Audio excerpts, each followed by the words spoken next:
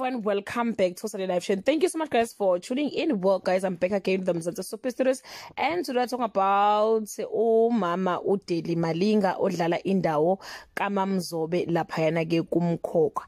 Hey guys, angazi ukuthi bebemenzeni lo mama lo wanekuseni, but nje ubebhodla umlilo. Engithandazela ukuthi ke bangayishintshi i-character yakhe ngoba kujwayelekile ukuthi ke i-actor uma ngabe like la complain about something sibone sebexoshile kwasengena umuntu ke esikhaleni salo. This morning Deli Malinga posted the following, and you can tell ukuthi ke ubekwatile ngampela. Utheke, do we have right as actors? If yes, where? Because mine are being violated every day.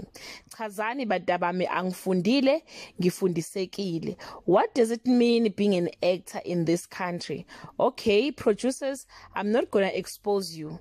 Channels I ever worked with, you are safe. But my question to my colleagues out there, do we have right? Where's a broken heart? Then guys, the only person who responded was Ulerato Mvelase. What labor law protects workers, but our industry is not regulated, so it's hard for most people in the business. So yeah guys, good dala ke ama actors complain bandla ngeendawo abasebenzela kuzo ngesikhathi abasisebenzayo, and for abantu abama producers or abanikazi ke bomsebenzi wabo kubona ngazi ukuthi nje into ejwayelekile ukuthi they are always complaining vele laba.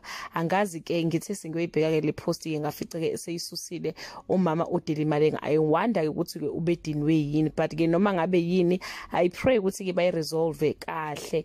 Phela thina we love that woman guys. She's the reason why most people bebuka umkhokha laphana ke kumzansi magic. So yeah guys, that's all I have for today. Do leave your comment below and share your opinion. Bye.